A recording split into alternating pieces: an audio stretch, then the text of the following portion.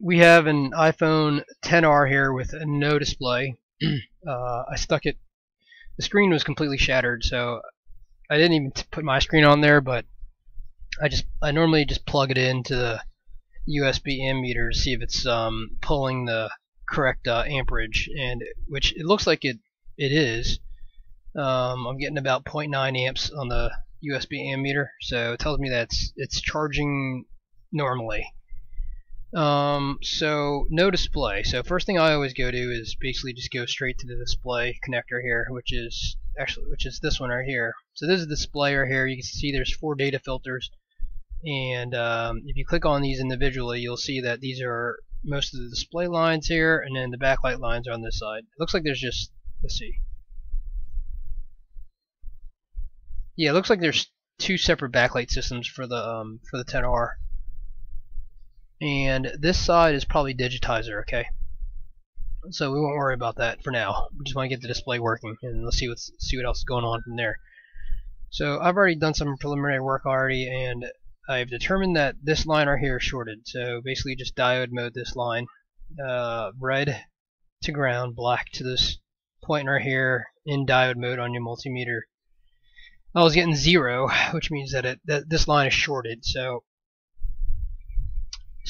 if you look at this right here, there's a cap here, and then on the back side of the logic board here, it leads to another capacitor and a filter. Filter leads to several other capacitors, which probably also leads to the display IC.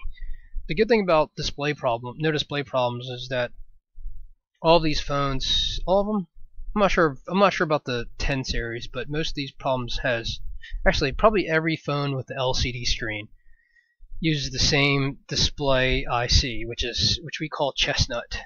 So basically all of the display systems have been the same since, I guess, the 5 maybe.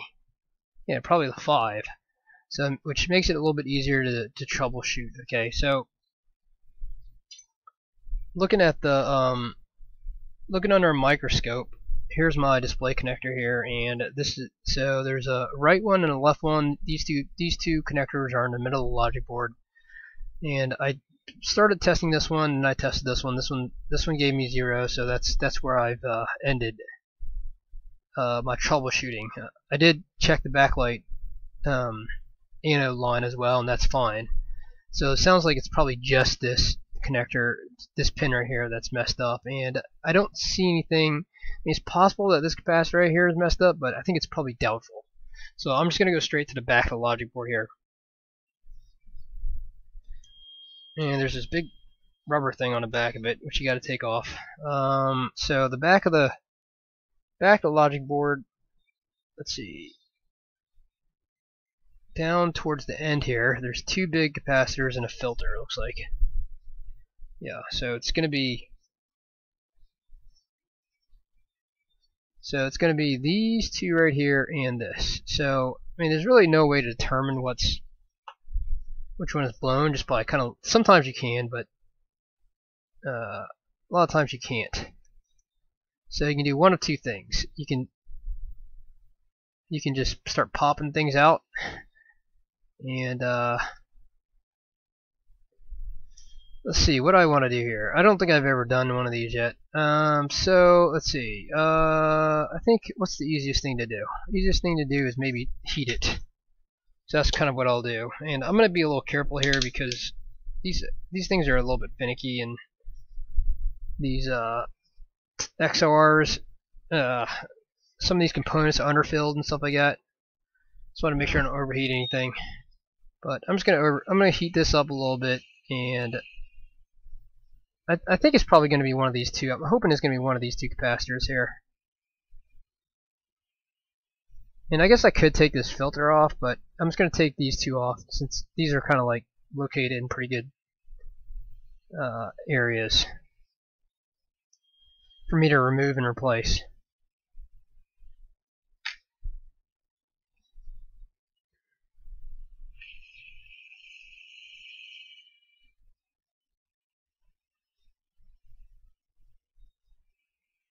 So basically just take your pick. Whichever one you think it is. Sometimes you'll see a crack and stuff like that. That makes it a little bit easier, but A lot of times it'll just be exactly like this. You won't know what's what, which one's good, which one's bad, and you basically just have to start taking them out until you find it.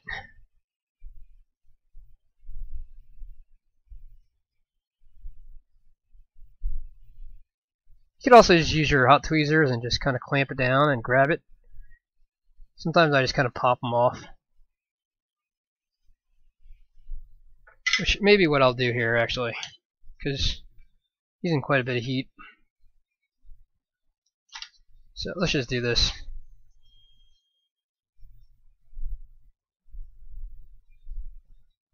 I'm going to apply a little bit of pressure, which is not going to hurt anything.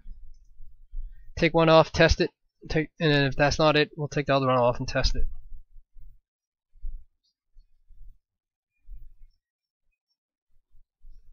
So it's not that one, because it's still shorted.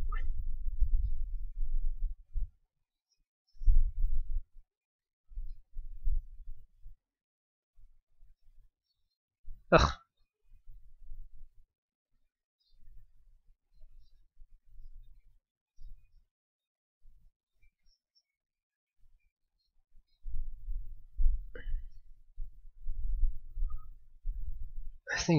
It's not very easy to take off, that's for sure.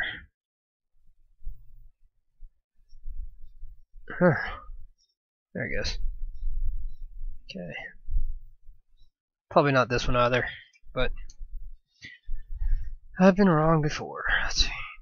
Nope, still not that one. Okay, so I guess maybe we'll just take this filter off too, just to make sure that it's not the front side one. If it is the front side one, we would have just wasted a lot of time, but it's usually not a smaller one. It's usually the bigger one.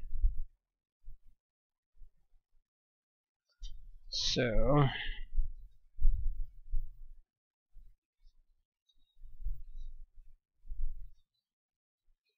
oh shit, it is the front side one, damn it. Damn it.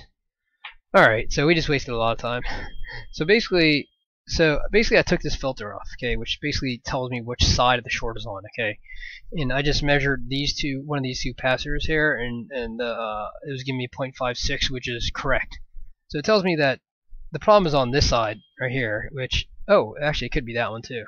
So it's either going to be that one or it's going to be the front side one right next to the connector. Okay, so it's probably, so let's take this one off as well, and if that one's it, then it would have been worth it to remove it. Otherwise, we would not have had to remove it.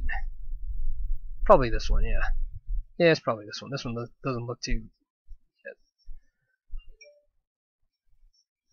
Well, it doesn't look cracked. Yeah, this is probably this one. I'm just going to say it is. You know what? Let's just pop it off. Sometimes I just take my X-Acto knife and just kind of pop it off. Just like that. So that's kind of loose now, and let's test it again. And there's no more short. So no more short, so let's just go ahead and test this just to confirm. And that is indeed shorted. So that one's bad. Let's just throw that one away, and then we have to put these other ones back, especially the filter.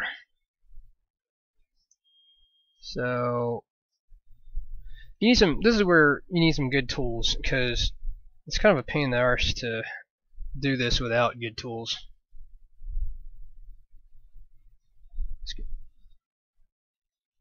This is where it gets a little frustrating, maybe sometimes.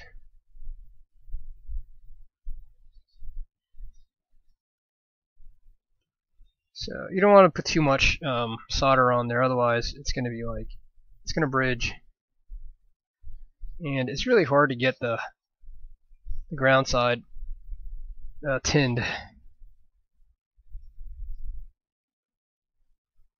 But if I use a big one, it usually works a little better.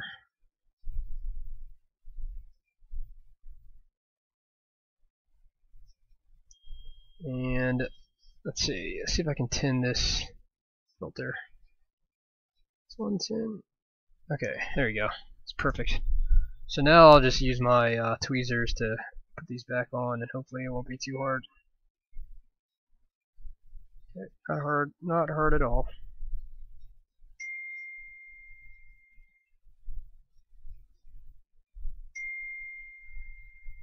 I'm pretty sure they're the same value, but we're just going to do this anyways. Yeah, I'm pretty sure they're the same value.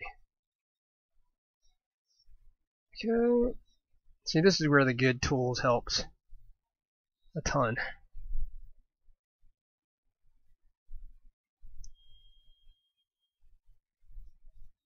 Okay.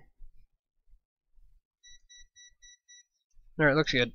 Let's just give it a little bit of a nudge with our tweezers just to make sure that they're pretty solid, and then what we're going to do is diode mode it.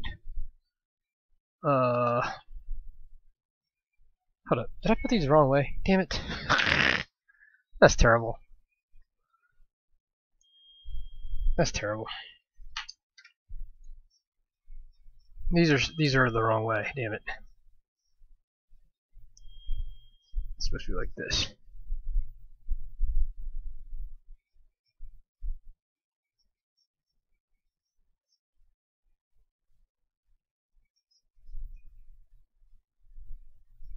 Alright, and then one more. You definitely want to get a nice little joint. Like, that's not a good joint right there. And it might take a little bit of extra heat. So let's just do this. There you go. The bigger the iron, the better soldering you get. Okay.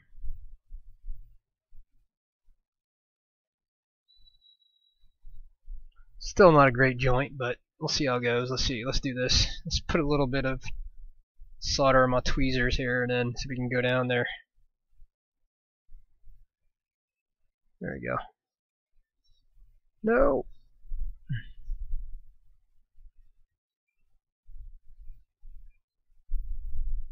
Okay.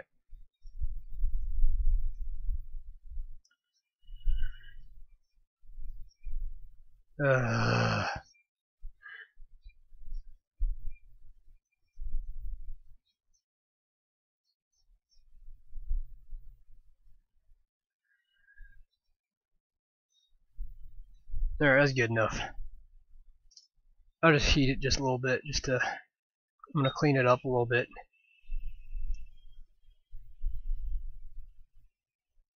Alright, that's good. Q-tip.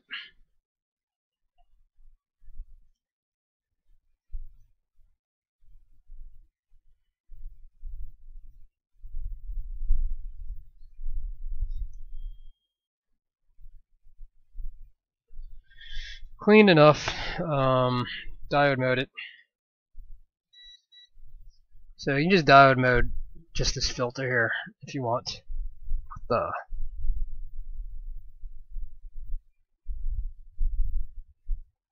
Okay, that's good. Alright, we're good. 0.60. So this should be back in business. Let me reassemble it and I'll show you guys.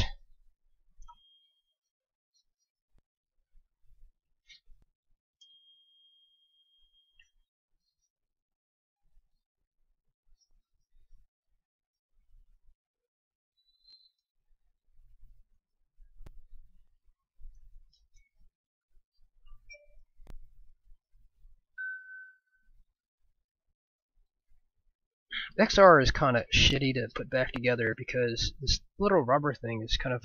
Anyways, there's so many damn cables, and I always like have one that's down below, or maybe this rubber thing like sticks out or something like that. You know, it's always something.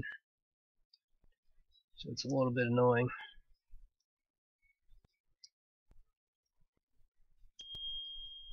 So I feel like something's already like kind of stuck down there. It's probably this damn rubber.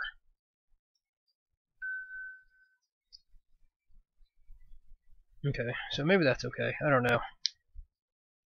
I hope. Let's look.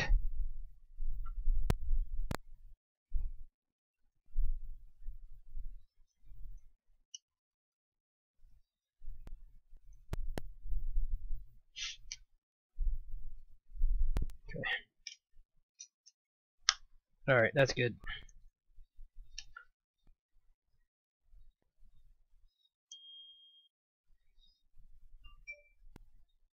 So I think his screen must be bad, so I'm just going to try my screen here and see how it works.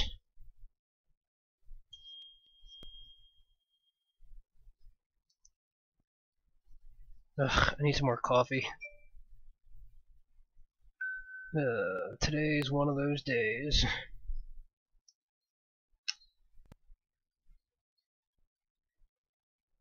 Okay, so let's see. Let me just bust the screen out here.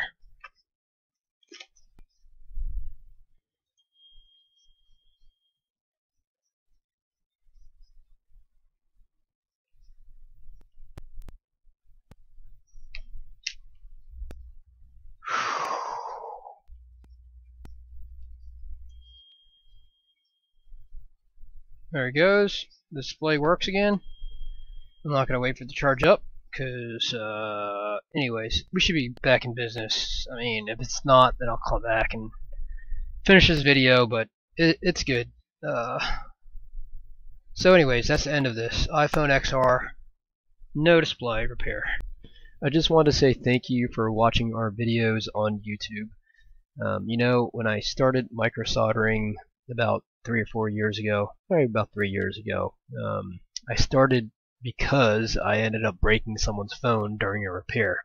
Yeah, this was back in the days of the iPhone 5C, and as I was disconnecting the battery, I accidentally pried off one of the little components next to the battery connector. So my options were to try to fix it or to buy the customer a new phone, and that's kind of what started this journey. Well, fast forward 3 years later, we have a website now, Microsoldering.com, and we also have an online training course. It's $99.99 if you buy it through our website, and we go over just about everything that you need to know to get started on your microsoldering journey. It's kind of sectioned out into about 4 parts, and the first part we just kind of go over all of the basics, the tools, how to use diode mode, and what kind of tools and equipment to buy and stuff like that. The second part we talk a little bit about ZXW tools, and in the third part we go over 4 of the most common repairs. Let's update this. It should be 4 common most. So it's basically no touch, no backlight, no power, and we just added a section for audio IC on the iPhone 7 and 7 Plus. And then the last part is data recovery, no boot, and just kind of a very basic discussion about data recovery. So if you want to buy it, just go to microsoldering.com, click on Store, Shop, and then you'll come to this page right here. Just click on Buy at Udemy, and that'll take you to Udemy where our course is hosted.